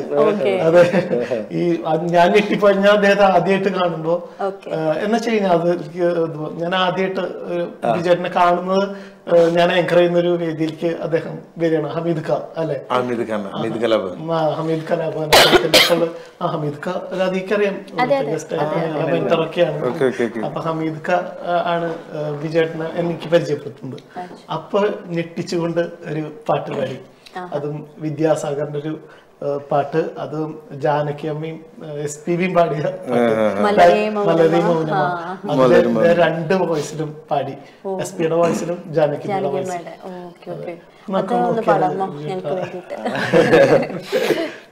കുഴപ്പമില്ല. അല്ല, ഞാൻ കുറച്ച് കഴിഞ്ഞിട്ടാവാന്ന് വിചാരിച്ചു, പക്ഷെ ഈ സബ്ജക്റ്റിലേക്ക് ഞാൻ ഈ പറഞ്ഞ പോലെ ഈ ഫീമെയിൽ വോയിസിൽ പാട്ട് പാടുന്നതും അടിപൊളി ആൾക്കാരുണ്ട് നമ്മുടെ നാട്ടില്. എനിക്ക് പറഞ്ഞ പോലെ ഇപ്പൊ നേരത്തെ ചോദിച്ചില്ലേ ഏതെങ്കിലും ക്യാരക്ടർ കണ്ടു കഴിഞ്ഞാൽ ചെയ്യണം തോന്നാറുണ്ട് പറഞ്ഞ പോലെ. അപ്പൊ എന്റെ സ്ഥിരമായിട്ടൊരു പ്രോഗ്രാമിന് വന്നിരുന്ന ഒരു പയ്യനുണ്ട്, കണ്ണൂരിലുള്ള ഒരു ആർട്ടിസ്റ്റാണ്. ഭയങ്കര പെർഫെക്ഷനാണ് പുള്ളിയുടെ ഫീമെയിൽ വോയിസ്, മേലും പാടും പുള്ളി. അപ്പൊ പുള്ളി ഒരു പ്രോഗ്രാമിന് വന്നില്ല. അപ്പൊ ഈ മലരമോഹൻ നമുക്ക് ഞാനിങ്ങനെ വീട്ടിൽ പ്രാക്ടീസ് ചെയ്യാറുണ്ട് ചെറുതായിട്ട്. അപ്പൊ എന്റെ ഓൾറെഡി ഒരു ബേസ് സൗണ്ടാണ്. അപ്പൊ നമ്മളത് പാടുമ്പോൾ ഒരുപാട് കഷ്ടപ്പെട്ടിട്ടാണ് നമ്മളത് പഠിച്ചത് തന്നെ. അപ്പൊ അതിൻ്റെതായ ചെറിയ ബുദ്ധിമുട്ടുകളുണ്ടായിരുന്നു. നമ്മളൊരു സ്റ്റേജിൽ പാടുന്ന പോലെ ആയിരിക്കും നമ്മൾ ഇവിടെ പാടുമ്പോ അതിൻ്റെതായ നമ്മുടെ സൗണ്ടും ഇതൊക്കെ അല്ലേ. എന്നാലും നമുക്ക് ഓക്കെ. മലരേ മൗനമാ മൗനമേ വേത്തമാ மலர்கள் பேசுமா பேசினாலோயுமா அன்பே மலரே மௌனமா மௌனமே വേത്തമാ. ബിജുവേട്ടാ, അപ്പൊ മറ്റേ അമേരിക്കക്കാരൻ ആളുടെ അനുഭവം പറഞ്ഞല്ലോ. ബിജുവേട്ടൻ ഈ സാമൂഹിക പ്രസക്തി അല്ലെങ്കിൽ കാലിക പ്രസക്തിയുള്ള ഒരുപാട് കാര്യങ്ങൾ സംസാരിക്കാറുള്ളതാണ്. ഫേസ്ബുക്കിൽ അതിനെക്കുറിച്ച് പരാമർശിക്കാറുണ്ട്. ഈ അടുത്ത് ഒരു പരാമർശം കണ്ടു, ഒരു ആർട്ടിക്കിൾ കണ്ടു ബിജുവേട്ടൻ എഴുതിയത്. ഈ കലാകാരൻ ഫ്രീ ആയിട്ട് അഭിനയിക്കുക, അത് ബേസ് ചെയ്തിട്ട് കലാകാരന് കിട്ടുന്ന ഏണിങ്സ്, കലാകാരന് കിട്ടുന്ന ഒരു പേയ്മെന്റ്, അത് ബേസ് ചെയ്തിട്ടുള്ളൊരു കുറിപ്പ് കണ്ടു. കാരണം പലപ്പോഴും ഒരു കലാകാരൻ എപ്പോഴും അഭിമുഖീകരിക്കുന്ന ഒരു പ്രശ്നമാണ്, പ്രത്യേകിച്ച് സ്റ്റേജ് ആർട്ടിസ്റ്റ് ഫ്രീ ആയിട്ട് വിളിക്കുന്ന സംഭവം ഉണ്ടായിരുന്നു. അപ്പൊ എല്ലാവർക്കും ഇവിടെ ഒരു ബോധ്യമുണ്ട്, കലാകാരൻ എപ്പോ വിളിച്ചാലും വരേണ്ട ആളാണ് എന്നുള്ളൊരു ചിന്ത. അതായത് ഇവിടെ ഒരുപാട് നല്ല കമ്മിറ്റിക്കാരുണ്ട്. അതായത് ഇതിലൊരു 25% ആൾക്കാരാണ് അങ്ങനെയുള്ളത്. അതായത് ആ കുറിപ്പിന്റെ ഒരു ഇത് പറയാം. എന്താന്ന് വെച്ച് കഴിഞ്ഞാല് ഇപ്പൊ ഞാൻ ഇവിടെ വന്ന സമയത്ത് പോലും പ്രോഗ്രാമിന് എന്നെ വിളിക്കുന്നത്, അതായത് കോമഡി സ്റ്റാർ ചെയ്യുന്ന സമയത്ത് 2010 കൊല്ലം മുമ്പ് ബിജു നാരായണന്റെ ഗാനമേളയുടെ കൂടെ ഞാനിവിടെ ഇന്ത്യൻ അസോസിയേഷനിൽ പ്രോഗ്രാമിന് വന്നിട്ടുണ്ട്. അന്ന് എനിക്ക് കിട്ടിയ പേയ്മെന്റിന്റെ പകുതിയുടെ പകുതി ഇപ്പൊ ഇവിടുന്ന് കിട്ടുന്നില്ല. നമുക്ക് അത് തരാൻ തയ്യാറാവുന്നില്ല ആൾക്കാർ. കാരണം നമ്മൾ ഇവിടുത്തെ ഒരാളെന്ന് പറയുമ്പോ ആദ്യം തന്നെ നമ്മൾ വിളിക്കുമ്പോഴേക്കും ഇവിടെ വർക്ക് ചെയ്യണമെന്ന്, ഇവിടെ വർക്ക് ചെയ്യാണെന്ന് പറഞ്ഞു കഴിഞ്ഞാൽ അപ്പൊ ഇവിടുത്തെ പ്രവാസിയായി. അപ്പൊ അത് പോയി, നമ്മൾ നാട്ടിൽ നിന്ന് വരുന്ന ഒരു ആർട്ടിസ്റ്റിന്റെ വാല്യൂ അവിടെ പോയി. നമ്മളത്തെ ഒരാളാണ്, നല്ലതുമാണ്. അപ്പൊ ഇനി പുള്ളിക്ക് എന്തെങ്കിലും കൊടുത്താൽ മതി. അപ്പൊ പിന്നെ പൈസയുടെ കാര്യം ഭയങ്കര പ്രശ്നമാണ്. പൈസ വളരെ ചെറിയ പൈസ ഒക്കെയാണ് പറയാ. അപ്പൊ നമ്മള് പറയും, എന്റെ ഒപ്പം കളിച്ചുകൊണ്ടിരുന്ന എനിക്ക് താഴെ വന്ന പല ആർട്ടിസ്റ്റുകളുമാണ് ഇവിടെ ലക്ഷങ്ങൾ മേടിച്ചിട്ട് വന്നുകൊണ്ടിരിക്കുന്നത്. അപ്പൊ എന്നെ സമാധാനിപ്പിക്കാൻ, ഞാൻ ഇത്രയും വർഷത്തെ എക്സ്പീരിയൻസ് ഉള്ള ഒരു ആർട്ടിസ്റ്റാണ്. അപ്പൊ അവർക്ക് ലക്ഷങ്ങൾ കൊടുക്കുമ്പോ എനിക്കൊരു ചെറിയൊരു ഇത്ര പൈസ എനിക്ക് നിങ്ങൾക്ക് തരാൻ പറ്റുകയാണെങ്കിൽ അത് വലിയ സന്തോഷമായിരിക്കും. അത് തരാൻ പറ്റില്ലേ? അല്ല, ഇവിടെയുള്ള ചില ആൾക്കാർക്കെങ്കിലും ഒരു വിചാരമുണ്ട്, നമ്മളൊക്കെ ഇവിടുത്തെ ആർട്ടിസ്റ്റ് എന്ന് പറഞ്ഞു കഴിഞ്ഞാൽ ഫ്രീ ആയിട്ട് വന്നു പോവുക, അങ്ങനത്തെ ഒരു വിചാരമുണ്ട്. ഇതിന് പിന്നിൽ ഒരുപാട് ബുദ്ധിമുട്ടുണ്ട്, വിഷമങ്ങളുണ്ട് എന്ന് മനസ്സിലാക്കുന്നില്ല പലരും. സത്യം. ഇവിടെ ഒരുപാട് ആർട്ടിസ്റ്റുകളുണ്ട്. പലരും എന്നോട് പറയാറുണ്ട്, പാട്ടുകാരാണെങ്കിലും മിമിക്രിക്കാരാണെങ്കിലും പോയി കഴിഞ്ഞ പൈസ കൊടുക്കാൻ വലിയ ബുദ്ധിമുട്ടാണ് പലർക്കും. എന്നെ കഴിഞ്ഞ ദിവസം ഒരാൾ വിളിച്ചിട്ട് പറഞ്ഞു, ബിജു 10-ാം തീയതി നമ്മുടെ ഒരു പ്രോഗ്രാം ഉണ്ട്, വരണം. ഒന്നും കിട്ടില്ല, നമ്മളെല്ലാവർക്കും ഒന്ന് പരിചയപ്പെട്ട് ഒന്ന് സന്തോഷിച്ചു പോവാന്നൊക്കെ പറഞ്ഞു. അപ്പൊ ഞാൻ പറഞ്ഞു, എനിക്ക് വേറെ പ്രോഗ്രാം ഉണ്ട്. നമുക്കൊരു ചെറിയൊരു ബ്രേക്കിന് ശേഷം തിരിച്ചു വരാം.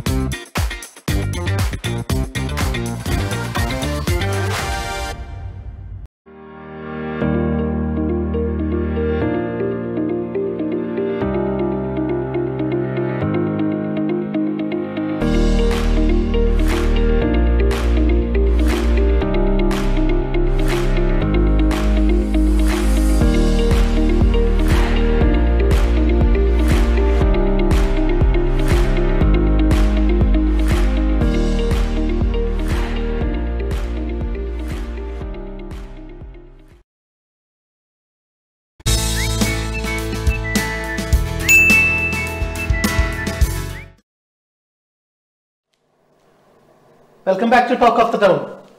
അപ്പൊ വിജയേട്ടാ, ഇനി അടുത്തൊരു സ്റ്റാർ എന്താണ്? അടുത്ത നമ്മള് തിലകൻ പറയാം. തിലകൻ സാറിന്റെ 2 ചേഞ്ച് ഭയങ്കര പവർഫുൾ ആയിട്ടുള്ള സമയത്ത് നരസിംഹത്തിൽ കാര്യം പറയാം. ഓക്കെ. എന്താ ഇന്ത്യയുടെ future plan? Justice M K Menon ന്യായത്തിന്റെ ജീവിതത്തിൽ ഒട്ടേറെ ശത്രുക്കൾ ഉണ്ടായിട്ടുണ്ട്. ആ ശത്രുക്കൾ വിരിച്ച വലകളായപ്പെടുകയായിരുന്നില്ല. പകരം അച്ഛൻ അഭിമാനപൂർവ്വം ചൂണ്ടിക്കാണിക്കാൻ ഈ ഐഡ്സിലേക്ക് ഉയരെയായിരുന്നു വേണ്ടത്. പിന്നെ അദ്ദേഹത്തിന്റെ അവസാന നാളുകളിൽ ഉസ്താദ് ഹോട്ടല് ഇന്ത്യൻ റുപ്പി. അപ്പൊ ഇന്ത്യൻ റുപ്പിയൊക്കെ ഞാൻ ചാലക്കുടിയിൽ നിന്ന് തീർത്തുന്ന കാണുന്നു. ആ ഡയലോഗ് തിലകൻ സാറ് പറയുമ്പോ തിയേറ്ററിൽ മൊത്തം ആൾക്കാർ എഴുന്നേറ്റ് കൈയടിക്കാം. ഞാനൊക്കെ എഴുന്നേറ്റ് കൈയടിക്കും. ഭയങ്കര ഒരു അല്ലേ തിലകൻ സാർ. അല്ല, അത് ഏറ്റവും ആ സിനിമയിലെ ഏറ്റവും ടച്ചിങ് മൂമെന്റ് ആ രംഗം എന്ന് പറഞ്ഞു കഴിഞ്ഞാൽ അതുവരെ അദ്ദേഹത്തിന്റെ ബ്രേക്ക് കഴിഞ്ഞിട്ട് വരും എൻട്രി ആയിരുന്നു അദ്ദേഹത്തിന്റെ. അദ്ദേഹം ഒരു എപ്പോഴും നമ്മൾ ഫിലിം സ്റ്റാർസിന് ആകാര ഭംഗി പറയും. പക്ഷെ തിലകൻ ചേട്ടനെ സംബന്ധിച്ചിടത്തോളം നമുക്ക് തോന്നിയിട്ടുണ്ട് അഭിനയം കൊണ്ട് ഒരുപാട് ഉയർന്നു വന്നിട്ടുള്ള ഒരു ആളാണ്. ഇവൻ കേട്ടിട്ടുണ്ട് നമ്മളെ കേരളത്തിലെ 14 ജില്ലകളിലെ എല്ലാ ആ ഒരു ടോണും ആള് ഒറ്റ ഒരു സ്ട്രെച്ചിനെല്ലാം ഒരുമിച്ച് ചെയ്യുന്നതും കേട്ടിട്ടുണ്ട്. പലപ്പോഴും അത്ഭുതം തോന്നിയിട്ടുണ്ട്. അത് നേരിട്ട് കേൾക്കാൻ പറ്റിയില്ല, പക്ഷെ പലരും പറഞ്ഞു കേട്ടിട്ടുണ്ട്. അല്ല, തിലകൻ സാറ് എന്താ പറയാ, മഹാനടൻ തന്നെ പറയാം അല്ലെ. നമുക്ക് മലയാള സിനിമയുടെ ഭാഗ്യം പുള്ളി പോയപ്പോ നഷ്ടം. നമുക്ക് ഇന്ത്യൻ റുപ്പി വെക്കാം. ഇന്ത്യൻ റുപ്പിയില് ആ ലാസ്റ്റ് ഡയലോഗാണ് പുള്ളിയുടെ മെയിൻ ആയിട്ടുള്ള ഡയലോഗ്. അപ്പൊ അതിന് മുന്നത്തെ ഒരു ഡയലോഗ് പറയാം. ഇപ്പൊ ഇവര് മറ്റേ പെണ്ണ് കാണുന്ന സീനിൽ ഇങ്ങനെ മുഹൂർത്തെ കുറിച്ച് കഴിഞ്ഞാൽ പറയും, അർക്കാരമന്തവാരേഷു ക്രിയതീനാദിശോഭന എന്നാണ്. ശനിയാഴ്ച തൃക്കായിട്ട് ഒത്തു വന്നാലേ വലിയ ദോഷ. ഇത് ജ്യോതിഷികൾ ആരെങ്കിലും കുറിച്ചെന്നാണോ? അല്ല, നമ്മുടെ വീടിൻ്റെ അടുത്തുള്ള ഒട്ടും ശുഭകരമല്ലാത്ത ദിവസം നവംബർ നോക്കുകയാണെങ്കിൽ നവംബർ 21 തിങ്കളാഴ്ച കൃഷ്ണപക്ഷത്തിലെ അഷ്ടമി. ഇഷ്ടാഹ കൃഷ്ണാഷ്ടമി ഏറെ നന്നാവും. വേണമെച്ചാൽ നല്ലൊരു ജ്യോതിഷിയായിട്ട് കൺസൾട്ട് ചെയ്തോളൂ. വിശന്നു വളഞ്ഞു കയറി വന്ന് എനിക്ക് അറിഞ്ഞാഹാരം തരാൻ തയ്യാറായ പെൺകുട്ടിയുടെ മനസ്സുണ്ടല്ലോ, അതാടോ തനിക്ക് കിട്ടാൻ പോകുന്ന ഏറ്റവും വില കൂടിയ സ്ത്രീധനം. ഇറങ്ങട്ടെ. എനിക്ക് അവിടെ നിന്ന് ഒരു ക്വസ്റ്റ്യൻ കൂടി വന്നു അതിനിടയില്. ആ ഉസ്താദ് ഹോട്ടൽ കൂടി ഒന്ന് നോക്കൂ. ഉസ്താദ് ഹോട്ടൽ. അതെ, ഫൈസി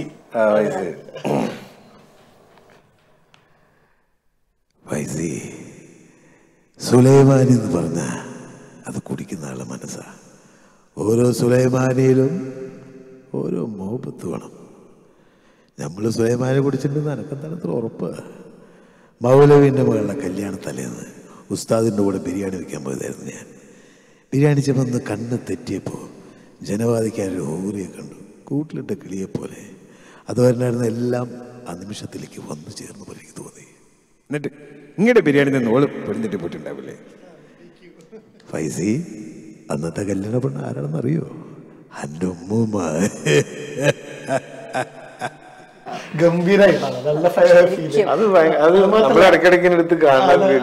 ഇത് രണ്ടും അദ്ദേഹത്തിന്റെ ഏറ്റവും അവസാന നാളുകളിൽ ചെയ്ത ഒരു ക്യാരക്ടറാണ്. അബ്ജാദി വൈറൽ വരുന്നു, ഒരു രക്ഷയുണ്ടായിരുന്നില്ല. ഈ ജീവിതത്തെയൊക്കെ ഒരു വളരെ നല്ലൊരു ഒബ്സർവറാണ് അല്ലെ? സത്യം. ഞാന് പ്രത്യേകിച്ച് ഈ എല്ലാ കാര്യങ്ങളെ കുറിച്ച് ചുറ്റുമുള്ളതിനെ കുറിച്ച് വളരെയധികം വീക്ഷിക്കുന്ന ഒരാളാണ്. സത്യം. ഞാനിപ്പോ ഒരാളിനെ സംസാരിക്കുകയാണെങ്കിൽ അയാളുടെ ആക്ഷനും അതുപോലെ അയാളിൽ നിന്ന് നമുക്ക് എന്ത് കിട്ടുന്നു ചിന്തിക്കാറുണ്ട്. അതെ, ഞാനിപ്പോ ഇവിടെ വന്നിട്ട് ഇപ്പൊ ദുബായ് വന്നപ്പോ ഞാൻ ഏറ്റവും കൂടുതൽ ഇങ്ങനെ ശ്രദ്ധിച്ച ഒരു പാകിസ്ഥാൻ പച്ചക്കടന്നൊക്കെ എല്ലാവരും പറയുന്നത്. പക്ഷെ കുറെ കാര്യങ്ങൾ നമ്മൾ അവരിൽ നിന്ന് പഠിക്കാനുണ്ട്, പ്രത്യേകിച്ച് നമ്മൾ മലയാളികൾ. ഞാനത് നോക്കുമ്പോ അജ്മൽ നമ്മുടെ സുഹൃത്തിന്റെ അവിടെ പോകുമ്പോ അവിടെ ഒരു പള്ളിയുണ്ട്, അവിടെ ഒരു ഗ്രൗണ്ടാ. അപ്പൊ ഒരു 6 മണിയൊക്കെ ആയി കഴിഞ്ഞാൽ ഒരു 10-25 പേര് ചുറ്റുമട്ടം കൂടി ഇരുന്നു സംസാരം, ചിരിയും കളിയും തമാശയും. മലയാളികളുണ്ട്, അവരപ്പുറത്ത് ഒരാൾ എക്സസൈസ് ചെയ്യുന്നുണ്ടാവും, ഒരാൾ 2 പേര്, ഒരാൾ ഫോണായിട്ട് നടക്കുന്നുണ്ടാവും. ഒരു 15-20 പേരൊക്കെ ഒരുമിച്ചിരുന്ന് ഇത്ര മണിക്കൂറുകൾ സംസാരിക്കാൻ പറഞ്ഞാൽ എനിക്ക് ഭയങ്കര അത്ഭുതം തോന്നിയിട്ടുണ്ട്.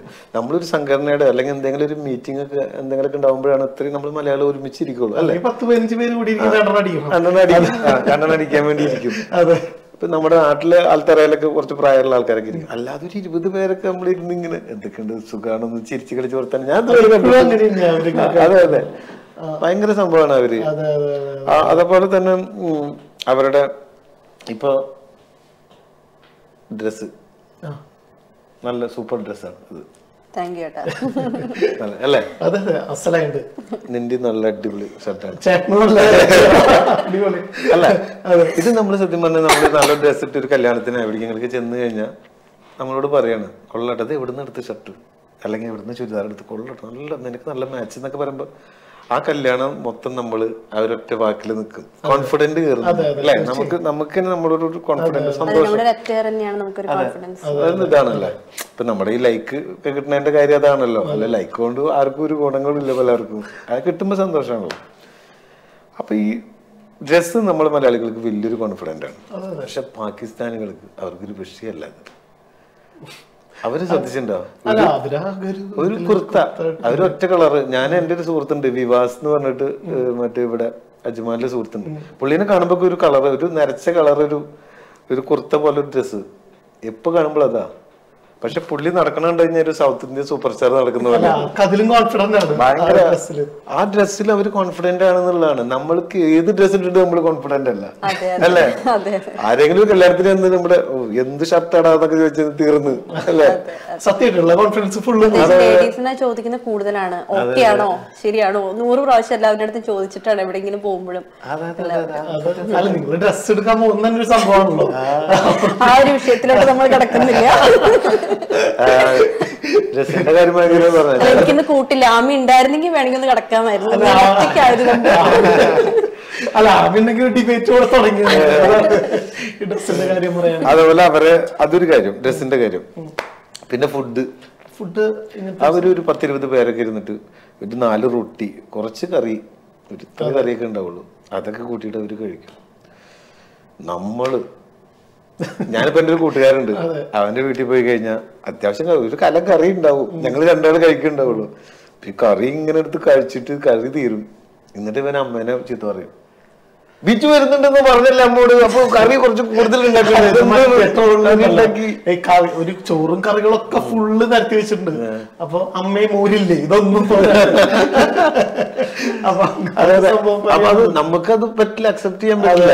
ഇവര് അവർക്ക് കറി വിഷയമല്ല. അവര് അതിനെപ്പറ്റി സംസാരിക്കുന്ന പോലും ഇല്ല. അവര് ചിരിച്ച് സംസാരിച്ചിട്ട് റൊട്ടി വെറുതെ ഇങ്ങനെ ചിലപ്പോ പച്ചമുളക് കടിച്ചിരുന്നിട്ടൊക്കെ അല്ലെ കുറെ അങ്ങനത്തെ കാര്യങ്ങളൊന്നും. നമുക്ക് ഒരു പാട്ട്. Okay okay. അപ്പൊ ഒരു ഹിന്ദി പാട്ട് പാടാം. ഒരു ഹിന്ദി പാട്ട് പാടാം. ഓക്കെ ശരി. അപ്പൊ അതിന്റെ ട്രാക്ക് ഒന്ന് അതിന്റെ ട്രാക്ക് ഇപ്പൊ വരും. വന്നു.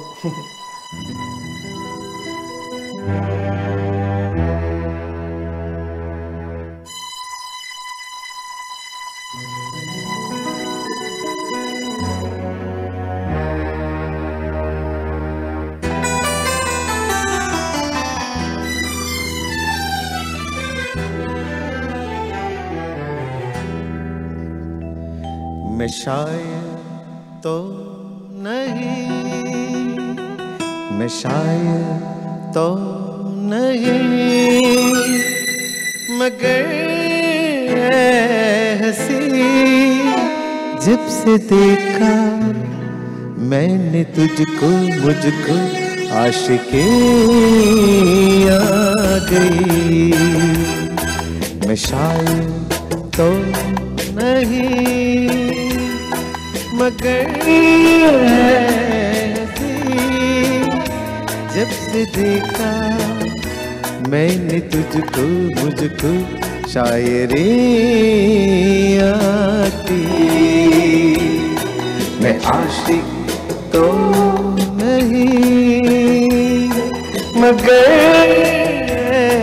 हंसी जब से देखा मैंने तुझको मुझको आशिकी आ गई।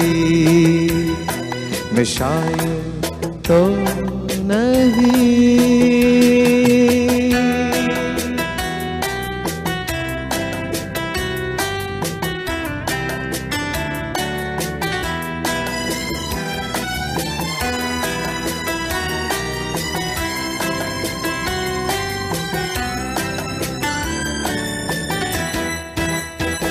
प्यार का नाम मैंने सुना था मगर प्यार क्या है ये मुझको नहीं थी खबर।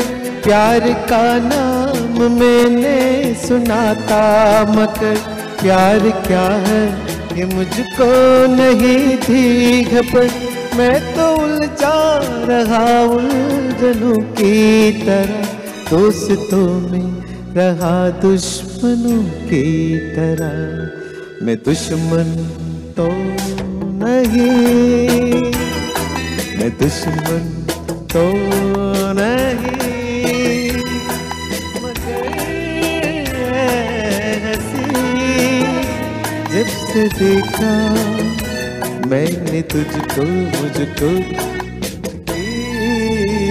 आ गई मैं शायद तो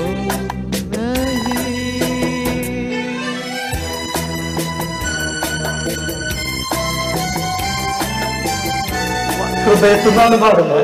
അത് അത്രയും എൻജോയ് ചെയ്തിട്ട് ഫീൽ ചെയ്തിട്ടാണ് പാടുന്നത്. അത് മാത്രമല്ല സംസാരം അത് ഒരു എല്ലാ ജാടയോ ഒന്നും ഇല്ലാണ്ട് വളരെ ഡൗൺ ടു എർത്ത് ആയിട്ട്. നേരത്തെ പാടിയ സമയത്ത് ശ്രദ്ധിച്ചൊരു കാര്യം, നമുക്ക് എപ്പോഴും പാട്ടിന് കൂടുതൽ ബ്യൂട്ടി വരുന്നത് നമ്മൾ ആ ഒരു ഫീലിങ്സ് ഉൾക്കൊണ്ട് പാടുമ്പോഴാണ്. വികാസ് പറഞ്ഞ പോലെ അത് ഭയങ്കരമായിട്ട്, പ്രത്യേകിച്ച് മണിച്ചേട്ടന്റെ പാട്ടും ഒക്കെ പാടിയ സമയത്ത് ഒരുപാട് നമുക്കത് ഫീൽ ചെയ്യുന്നുണ്ട്. സത്യം പറഞ്ഞു കഴിഞ്ഞാൽ 1 മണിക്കൂർ കഴിഞ്ഞു അറിഞ്ഞ സംസാരിച്ചു പോയി, ഒരുപാട് കാര്യങ്ങൾ പങ്കുവെച്ചു. ഇനി ഒരുപാട് കാര്യങ്ങൾ പങ്കുവെക്കാനുണ്ടായിരുന്നു. അപ്പോ സത്യം പറഞ്ഞു കഴിഞ്ഞാൽ വൈൻഡപ്പ് ഞാനും ഞെട്ടിപ്പോയി അവിടെ നിന്ന് ചേട്ടാ 1 മണിക്കൂർ കഴിഞ്ഞു. അപ്പൊ നമുക്ക് രണ്ട് സ്റ്റാർട്ടും കൂടി ചെയ്തിട്ട് വൈൻഡപ്പ് ചെയ്യാം. സ്റ്റാർ അല്ലേ? അതെ. അവിടെ നിന്ന് റിക്വസ്റ്റ് വന്നത് ജനാർദ്ദനെ ചെയ്യാൻ പറ്റുമെന്നാണ്. ജനാർദ്ദനൻ? അതെ.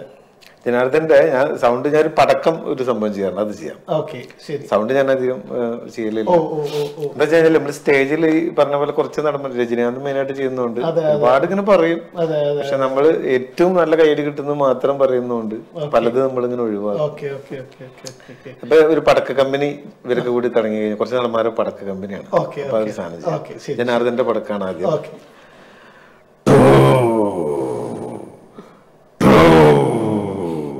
ടിപ്പ് ടിപ്പ് ടിപ്പ് ടിപ്പ് ടപ്പ് ടപ്പ് ടേ ടേ ടോ ടോ. ഇനി നമ്മുടെ ബാലേന്ദ്രൻ മേനോൻ അദ്ദേഹത്തിന്റെ പടക്കം tip tip tip tip ടപ്പ് ടപ്പ് to. അമ്മയാണ് ടോ. ഇനി നമ്മുടെ സുരേഷ് ഗോപിയുടെ പടക്കം ടിമ്മ് ടിമ്മ് tip tip ടപ്പ് ടപ്പ് to to shit to. Thrissur ഞാൻ ഇങ്ങ് എടുക്കുക. സുരേഷ് ഗോപിയുടെ ഒരു ഡയലോഗ് ഉണ്ട് കേട്ടോ. എനിക്ക് ഭയങ്കര ഇഷ്ടമാണ് ആ ഡയലോഗ്. എത്രമാത്രം ശരിയാവുമെന്ന് അറിയില്ല. പുള്ളിയുടെ ഒരു ലൈവ് ഡയലോഗ് എനിക്ക് ഭയങ്കര ഇഷ്ടമാണ്. ഞാൻ ഇടയ്ക്ക് കേൾക്കാറുണ്ട്. ഈ കൈകൾ ശുദ്ധമാണെന്ന് ഞാൻ ഇങ്ങനെ പറയില്ല, എൻ്റെ ഹൃദയം ശുദ്ധമാണ്. ഇതുവരെ ആരെയും ദ്രോഹിച്ചിട്ടില്ല, ഇനി ദ്രോഹിക്കുകയില്ല. എത്രയും ചങ്കൂറ്റത്തോടെ എത്ര പേർക്ക് പറയാൻ കഴിയുമെന്ന് അവരുടെ ചരിത്രം കൂടി അവരുടെ മുന്നിൽ വെച്ച് അവരെ കൊണ്ട് പറയിപ്പിക്കാൻ വേണ്ടി ശ്രമിക്കുക. അല്ല, തൃശ്ശൂര് അദ്ദേഹം ജയിച്ചപ്പോ ഒരു പോസ്റ്റ് ഇട്ടിട്ടുണ്ടായിരുന്നു. ഞാൻ പുള്ളിക്ക് വേണ്ടി പുള്ളി നമ്മുടെ സംഘടനയ്ക്ക് വേണ്ടി കുറെ പൈസ തന്ന ആളാണ്. അപ്പൊ ഞാൻ പുള്ളിക്ക് വേണ്ടി ഒന്ന് സപ്പോർട്ട് ചെയ്തിട്ട് ആക്കിയപ്പോ എന്നെ കുറെ ആൾക്കാർ വേറൊരു വിഭാഗത്തിൽ ഒരാളാക്കി മാറ്റി. പറയുന്നില്ല, പുള്ളിനെ സപ്പോർട്ട് ചെയ്തുകൊണ്ട്. അപ്പൊ അങ്ങനെ ഇതില് ഒരു പടക്കം കൂടി ഉണ്ട്. Black and white പടക്കാണ്. നമ്മുടെ സത്യൻ മാഷിന്റെ സത്യൻ മാഷ് പടക്ക കമ്പനിയാണെങ്കിൽ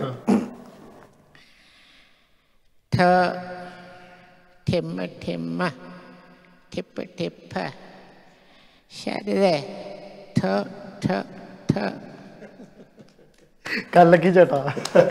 അപ്പൊ ഒരുപാട് ഉയരങ്ങളിലേക്ക് എത്തട്ടെ. വളരെ നല്ലൊരു സീസൺ ആവട്ടെ. ഒരുപാട് മൂവിയിലും അഭിനയിച്ചിട്ടുണ്ടല്ലോ. അയ്യോ, അതിനെ കുറിച്ച് പറയാൻ വന്നു. അത് പറഞ്ഞിട്ട് അവസാനിപ്പിക്കാം. അതിനെ കുറിച്ച് പറഞ്ഞില്ല. ആദാമിന്റെ മകൻ അബു നാഷണൽ അവാർഡ് കിട്ടിയ ചിത്രം, ഓസ്കാറിലേക്ക് പോയ ചിത്രം. എങ്ങനെയാണ് അതിലേക്ക് ഒരു എൻട്രി? അത് സെലിമിക്ക ഞാൻ പറഞ്ഞില്ലേ, രസികരാജർ അസോസിയേറ്റ് സെലിമിക്ക ആയിരുന്നല്ലോ. പുള്ളി ഒരുപാട് കാസറ്റുകൾ, കോമഡി കാസറ്റ് ഒക്കെ ചെയ്തിട്ടുണ്ട്. പുള്ളിയുടെ ആദ്യത്തെ പടമാണ് ആദാമിന്റെ മകൻ അബു. അതെ. അല്ല, ആദ്യത്തെ പടം അതല്ലല്ലോ. ആദ്യത്തെ പടം മറ്റേ മമ്മൂട്ടിയുടെ ഒപ്പമുള്ള സിനിമയല്ലേ, കുഞ്ഞനന്തന്റെ കട? അല്ല, രണ്ടാമത്തെ കുഞ്ഞനന്തൻ, മൂന്നാമത്തെ പത്തേമാരി. രണ്ടാമത്തെയാണ് ആദ്യത്തെ ആദാമിന്റെ ഫസ്റ്റ് പടം, സെക്കൻഡ് കുഞ്ഞനന്തന്റെ. അപ്പൊ അതിലിങ്ങനെ പുള്ളി പറഞ്ഞൊരു പാട്ട് സീനുണ്ട്, അപ്പൊ ചെയ്യാം എന്നൊക്കെ പറഞ്ഞിട്ട്. അപ്പൊ നമുക്ക് ഭയങ്കര സന്തോഷമല്ലേ, പുള്ളി നമ്മളെ ഓർത്ത് വിളിക്കാന്ന് പറഞ്ഞൊരു സന്തോഷമല്ലേ. ഞാൻ അങ്ങോട്ട് അവസരം ചോദിച്ചിട്ടല്ല, പുള്ളി ഇങ്ങോട്ട് നമ്മളെ ഓർത്തിട്ട് എടാ ഒരു ചെറിയ സീനുണ്ട്, ചെറിയ സീനുള്ള പാട്ട് സീൻ ചെയ്യാലോ. അപ്പൊ പിന്നെ എന്ത് സന്തോഷം, അങ്ങനെ പോയി ചെയ്താണ്. പക്ഷെ ചെയ്യുമ്പോ എനിക്ക് അതൊന്നും എന്താവുന്നു, ചെറിയ എത്രയോ പാട്ട് സീനിൽ എത്രയോ ആളുകള് പാടുന്നുണ്ട്, അത് അറിയില്ലല്ലോ. പക്ഷെ അത് അവാർഡ് കിട്ടിയപ്പോ എല്ലാരും ശ്രദ്ധിച്ചു.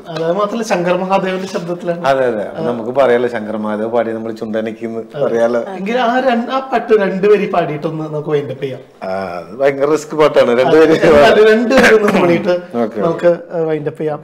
അപ്പോൾ ടോക്ക് ഓഫ് ദ ടൗണിലേക്ക് വന്നതിൽ ഒരുപാട് സന്തോഷം. അപ്പൊ നന്ദി പറഞ്ഞിട്ട് പാടാം. അതെ, ഇനിയും ഒരുപാട് ഉയരങ്ങളിലെത്തട്ടെ. ഇനിയും സിനി ആർട്ടിസ്റ്റ് ആയിട്ട് തന്നെ ഇവിടെ വന്ന് ഓൾറെഡി ആണ്, എന്നാലും ഇനി ഒരുപാട് മൂവീസിലൊക്കെ ചെയ്ത് ഇവിടെ വന്നിരിക്കാനായിട്ട് ഞങ്ങൾക്ക് ഇന്റർവ്യൂ ചെയ്യാനായിട്ട് പറ്റട്ടെ. ഓക്കെ, ഒരുപാട് സന്തോഷം, ഒരുപാട് സന്തോഷം. എന്തായാലും ഇങ്ങോട്ട് വിളിച്ച നിങ്ങൾക്കും ഇതിന്റെ എല്ലാ അണിയറ പ്രവർത്തകർക്കും എന്റെ ഹൃദയം കൊണ്ട് നന്ദി പറയുന്നു. അപ്പൊ രണ്ടുപേരി മക്കാ മദീനത്തിൽ എത്തുവാനല്ലാതെ സ്വച്ഛമീ ജന്മത്തിൻ അർത്ഥമെന്തോ, പുണ്യമാം ഗേഹം പോക്കി ഉത്തമർ നിങ്ങൾ വീണ്ടും സ്വച്ഛമായി ജന്മമൊന്നിനി നേടി വന്നിടാനാ. ഒത്തിടട്ടെ വിധിയായിടട്ടെ, ഒത്തിടട്ടെ വിധിയായിടട്ടെ.